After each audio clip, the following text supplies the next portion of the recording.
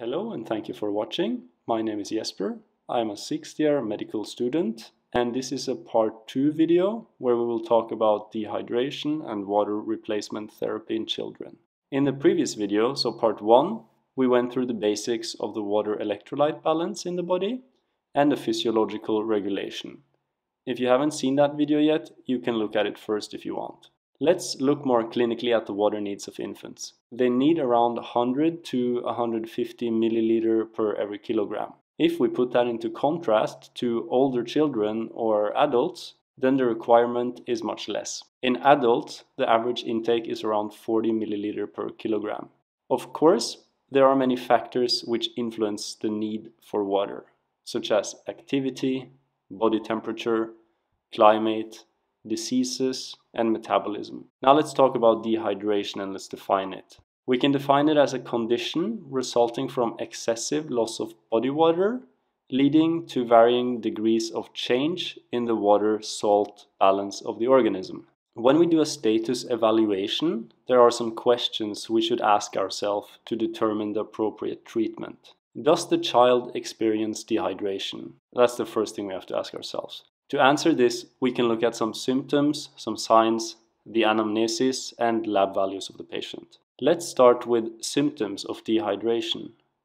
The skin can be very revealing for a number of reasons. The first indicator we will look at is turgor. Turgor means the skin's elasticity, and in dehydration, the turgor often decreases. The next we will look at is perfusion, and perfusion refers to the amount of oxygen delivered to the tissues of the body, and in dehydration the blood volume can drop, and this way there can be a reduction of perfusion to the different tissues. This can then lead to the skin getting a so-called marbled appearance. We can also then check the capillary refill time. By pressing, for example, a finger, we can easily roughly check how much time is needed for the capillaries to refill with oxygenated blood. The capillary refill time might be prolonged in dehydration, and we note that normally it is less than 2 seconds in healthy hydrated individuals. Another thing we can check is the mucous membranes. For example, in the mouth, we can look to see if it is sticky or drier than normal. It also then speaks for dehydration. Also in severe dehydration of infants, the fontanelles of the skull can appear sunken. In dehydration, the pulse generally increases to compensate for the lost blood volume. The blood pressure may drop, urine diuresis can decrease, and the consciousness of the child might vary from excited and restless all the way to somnolent or even in a comatose state in severe cases. For the clinical lab values, the first thing we might check is the blood hematocrit. The blood hematocrit essentially tests the proportional amount of red blood cells in the blood, and in dehydration, the hematocrit might be seemingly higher since the fluid portion of the blood is reduced due to fluid loss. So less fluid means more red blood cells in proportion to the fluid amount. On the other side, if a patient drinks too much and is hyperhydrated, then the plasma might increase, hence lowering the hematocrit. We may also check serum electrolytes such as sodium, potassium, which might indicate what type of dehydration is taking place. We essentially divide dehydration into 3 major types. Isotonic, in which there is a proportional amount of water with electrolytes lost. Hypotonic, in which electrolytes is primarily lost. And hypertonic, primarily water is lost. We can categorize them depending on the sodium levels as well. In an isotonic state, the sodium levels will be from around 130 to 150 millimoles per liter. In a hypotonic state, the sodium is less than 125 millimoles per liter, and in a hypertonic state, the sodium level will be more than 150 millimoles per liter. We can also categorize dehydration depending on the degree. So light, moderate, and severe are the degrees we usually categorize. I'm going to give you some numbers here, and I don't think you have to memorize them. Just bear with me because it will give some overview. In an infant, 50 milliliter per kilogram or 5% of body weight is light dehydration. 100 milliliter per kilogram or 10% is moderate, whilst 150 milliliter per kilogram or 15% of body weight is severe dehydration. In adolescents, however, it takes less proportional water loss, so light is 30 milligram per kilogram or around 3%, moderate is 50 milliliter per kilogram or around 6%, and 80 milliliter per kilogram or 9% is considered heavy dehydration. There are plenty of causes for dehydration, and let's talk about some of the most frequent ones, especially in kids. A frequent cause we see in pediatric patients is dehydration due to either diarrhea and or vomiting. It may or may not be due to an infection like a bacteria or a virus, or can be due to some chronic disease like, for example, Crohn's disease or ulcerative colitis. It could also be some anatomical defect in the GI tract causing the diarrhea. For infections causing gastroenteritis in kids, usually viruses are the culprits. Especially often seen is the norovirus. Also the rotavirus and enteroviruses can often be seen. Bacteria are less common, but can also occur, such as, for example, Salmonella, E. coli, or Shigellosis.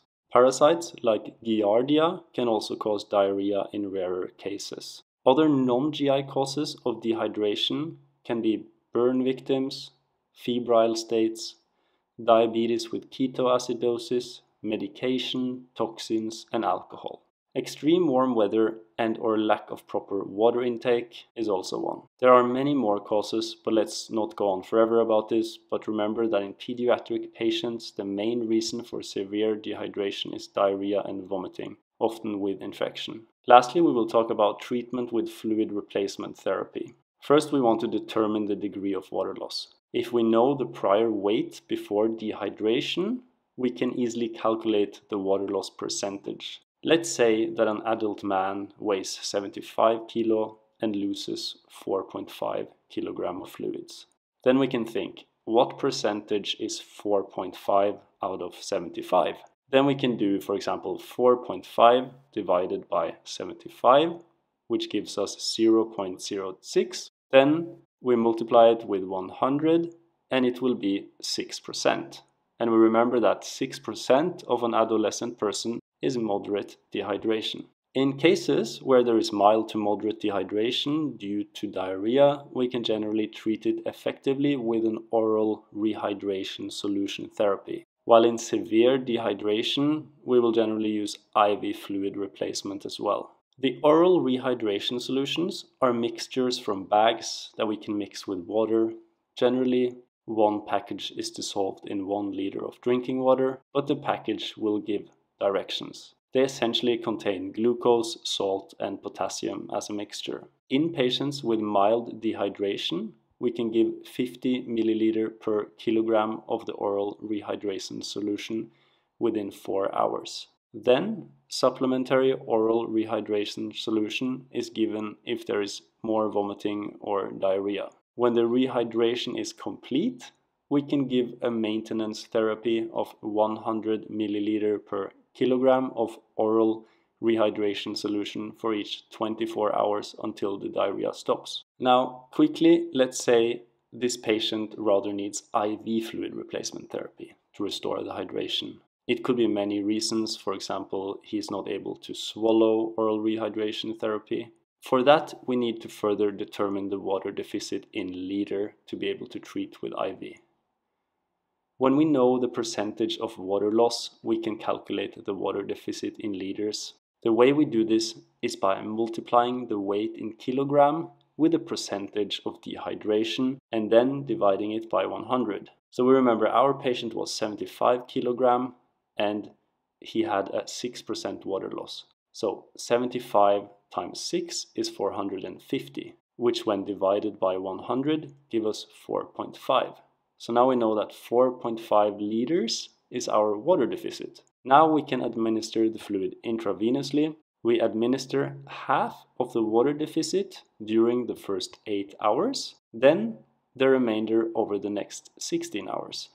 This is not accounting for ongoing losses, which we also then need to replace as they occur. The solution we administer is generally Ringer's solution, which is a type of isotonic crystalloid fluid solution available in most hospitals. Now for the maintenance therapy, there's a nice rule of thumb that we can use both for children and adults. It is called the 4-to-1 rule. It gives us the hourly fluid rate to administered based on the weight of the patient.